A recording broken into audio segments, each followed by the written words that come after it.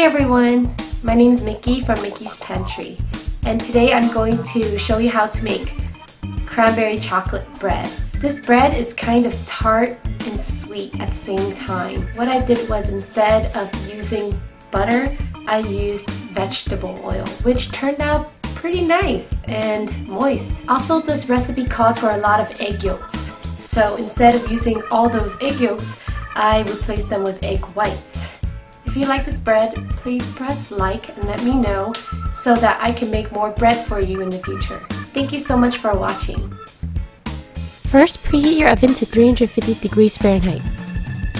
Put the flour, sugar, brown sugar, and salt in a mixing bowl and mix well. You can do this by hand or with a mixer.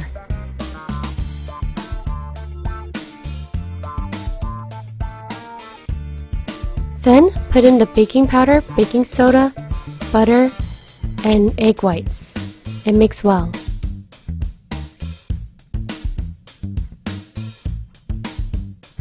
Sprinkle some flaxseed and pour in the orange juice. If you're using a mixer, you can stop the mixer.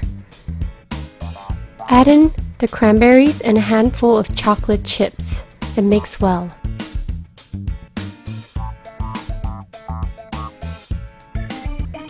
Pour the mixture in the non-stick bread pan and spread it out evenly with a spatula.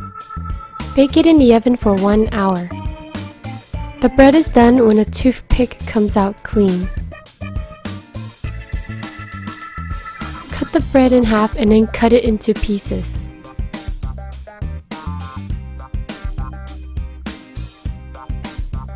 Cranberries are high in vitamin A, C, and fiber, which is good for your eyes, skin, and digestive system. For the list of ingredients, please visit mickeys.pantry.com. Thank you for watching.